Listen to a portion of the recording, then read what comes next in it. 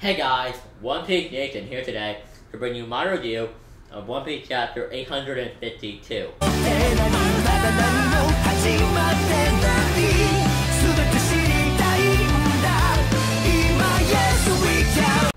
This is like my third time recording this, so I'm kind of pissed.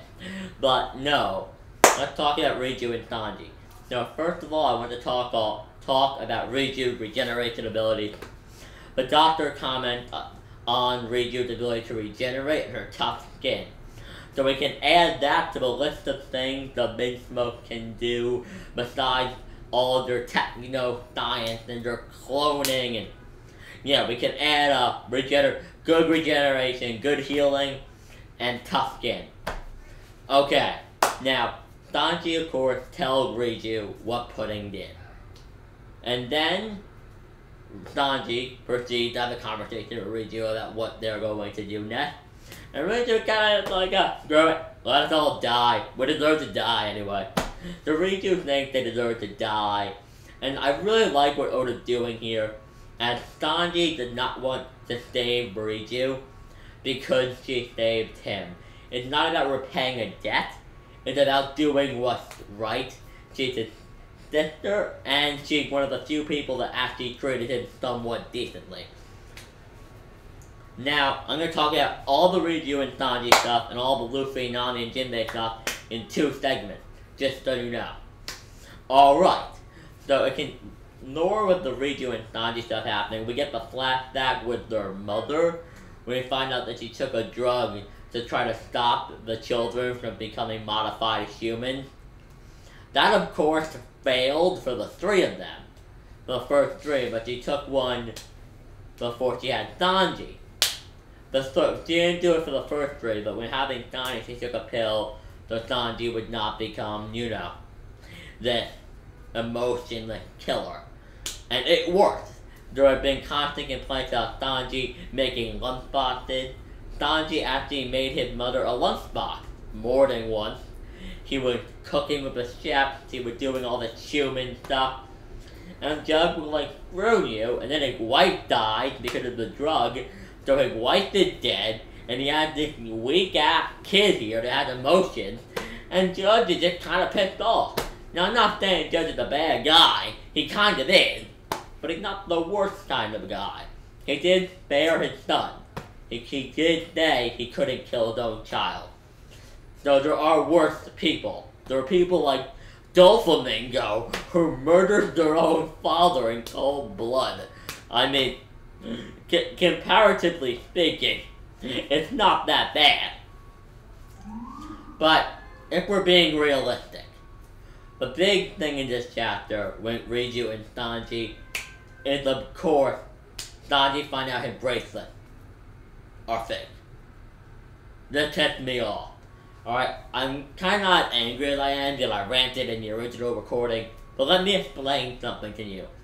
These bracelets have been a Deus Ex Machina from day 1. And since day 1, I have not liked them, and I have made that clear that I have problems with this. I have problems with the fact that Sanji did not just armament up his hands, cover his hand for armament hockey, take off the bracelet. I have a problem with that. It doesn't make sense. The logical thing to do is just use armament hockey, take off the bracelet. But no, Sanji doesn't do that. Now we find out they're fake. Now I get it, they're holding Zap over his head. But Sanji kicked his captain in the face. I have a feeling that they didn't have his hands. Sanji may have been like, you know what, Luffy, you can probably stay. You'll probably find a way to help us keep that safe. I believe in you. Let's kick Big Mom's ass and just kick that. And that had been the only thing. But no, his hand and Zeph were in danger. So, what is the logical thing to do? Do nothing. Don't try to escape. And he agreed to marry Pudding and all of this. But all of this happened. All of this. Well, the bracelets were hot. And nobody could figure out why Sanji wouldn't break out of them, right? Nobody could figure it out. No one could. And now we're like, well, I guess he could have broken out of them because they're freaking fake! I'm sorry. It's stupid. I don't like. I really like One Piece, and I don't like insulting it or telling Oda he messed up. But Oda, this isn't good. This is a twist. And when I was like, what the hell in my reaction, I was not like, what the hell, Oda? Like, this is such a twist. I was like, what the hell? Why would you do that? It's stupid. I didn't rant much in my reaction because I wanted to save it for a critical breakdown in the review. But it's a Deus Ex Machina. It's contrived, it's overly convenient, and it's stupid. And here's the problem with that. Try to explain to me how the perfect One Piece had. Try to explain it. Give me your reason. Because I know people don't like it when people bash One Piece, but I'm doing it. Because guess what? That was dumb. Alright. Another thing I want to talk about. Not much more at Reiju and Sanji. I'm just trying to make sure I covered everything. I covered everything. So, there is this great thing where Reiju's like, go to your friend, forget about me, get it together, Sanji. There's a lot of great stuff this chapter, just with the relationship between Sanji and Reiju. Just like this, it's like it's weird. It's not a healthy relation. It's not a healthy, good, like get along, friends relationship. It's kind of like a relationship that's kind of like. Listen, I treated you like a human being, somewhat like a human being. I was decent, I was relatively nice to you, and you're grateful for that. And we're brother and sister, so we're in this kind of situation together, but it's very odd, and it's a very odd relationship, and it's very interesting seeing it play out. Now, I noticed at the end of Reiju, some people are saying she may die. I'm going to be completely honest, and I've said this before. Oda's not going to kill off a character like Reiju to kill her off. Oda only likes killing off characters when it's absolutely necessary for the plot and story progression. And I really don't see a reason for Reiju to die, or for Jinbei to die. But speaking of Jinbei, let's talk about that. So Jinbei had to burn the book to help Luffy and Nami escape. Now, so the way I understand it is that by burning the book, he somehow like deactivated the Devil Fruit ability. Like, I don't really understand how burning the book got Luffy and Nami out of there. He did use his fifth man karate to put it out, but you would assume, his water manipulation, you would assume if you're stuck in a book, you're stuck in a book. Putting fire on the book wouldn't make you magically hop out of the book. But in this case, it did. I'm not sure how I feel about it. I think it's kind of weird, but I'm just going to chalk it up to that's how the Devil Fruit works. The Devil Fruit have a tendency to work in very odd ways. I mean, look at Sugar Devil Fruit. Like, if she went to sleep or fainted at all, the effect of the Devil Fruit stopped working. I mean, that's just like, is that really a normal conclusion you would come to, that Pudding never sleeps because she needs to be awake for her power to work? No, you would think it just works all the time. But I'll put it through the same thing here. The book will force the people out if it's damaged to a certain degree. That's just how the Devil Fruit works, I guess. So they get out.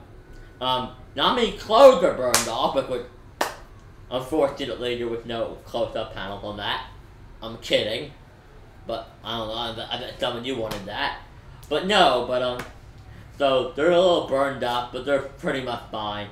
They get up, they talk to Jinbei briefly, like a thank you and all.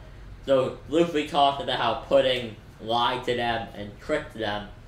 And it's like, we need to tell Sanji, because Luffy, of course, doesn't know that Sanji knows. So Luffy wants to go tell Sanji. That was not in the plan for this review, but whatever. I'm too tired to cut it out, so screw it. No, but so Luffy talks to Jinbei and Nami, and he pretty much tells them, I'm gonna go find Sanji. And he starts running off and proceeds to collapse. Luffy then announces that he is hungry. Now this is my understanding of it. So Jinbei comments that, what the hell, like, why are you worried about your stomach right now? Nami then comments, Luffy uses up 3 times as much energy as a normal person. And it was mentioned at some point in the chapter that it had been about a day since Luffy and Nami were in prison, from what I understand. So, Luffy had gone like a day without eating. He hasn't eaten since his fight with Sanji. And thinking of the fight with Sanji, what I really liked about the thing where Luffy's like, I'm hungry, I like how he's not like, I'm hungry, I want to eat. He's like, I'm hungry, and it really sucks. Because I can't eat anything that isn't cooked by Sanji. And I'm all for that. Like, I really like the way this is being handled. I was worried that it was going to be something that Oda was kind of going to forget about, or it was going to be glanced over, like Nami and Jinbei were going to force him to eat. No, Luffy's not eating. Now, Luffy goes off and starts fighting, of course. There's like one scene where he hops on top of this giant soldier, and he's like, where is Sanji? And I don't know why, but it was a really funny looking panel. It kind of made me chuckle a little bit when rereading it. But, so Luffy's looking for Sanji, so Smoothie and the other soldiers are contacted, of course. And I feel like a big role in their escape will be the fact that the people that work under Big Mom are afraid of Big Mom, and they don't want to tell her that Luffy and Nami have escaped and that Jinbei had betrayed them. Because, let me explain something to you. Big Mom would have been Yonko. They're afraid of what she'll do, because she had been looking forward to tomorrow's tea party / wedding for a long time. They're kind of worried that she may, like, freak the hell out. So they're worried that she may freak the hell out and, like, destroy them all, or kill a ton of people, or destroy Happy Island. Who knows? One pissed off Yonko, like, one pissed off Whitebeard, nearly destroyed all of Marine headquarters. So, I mean, what Big Mom could do was she probably, debatably, I don't know enough to say that for sure, but most likely stronger than a 72-year-old dying man. Come at me. Come at me. No, but I honestly understand that, and I feel like that will play a major role in their escape. That that Big Mom won't be involved. That they just need to get past some commanders and some people like that. Now, the commanders will be tough, but I feel like if they sneak around enough, all they need to do is all of them meet up. Which, honestly, even if they all meet up and manage to escape, when the minute Big Mom finds out, she's going to try to kill them. She's probably going to actively try to kill them. So my question is, when will they be safe? They can't, because Big Mom's going to actively try to kill them. And then they're going to go mess with Kaido? It's like, what? Like, they're going to have to find some kind of compromise with Big Mom to make her leave them the hell alone. Because at the moment, they got their hands full with Big Mom.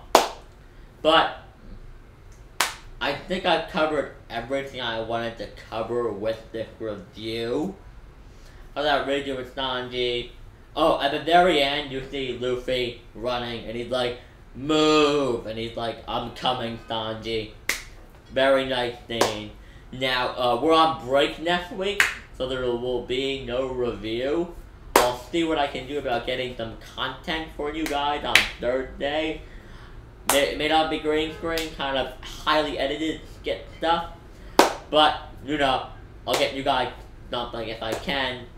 But, yeah, that's about all I have to say. Hope you guys enjoyed the video. If you did, leave it a like.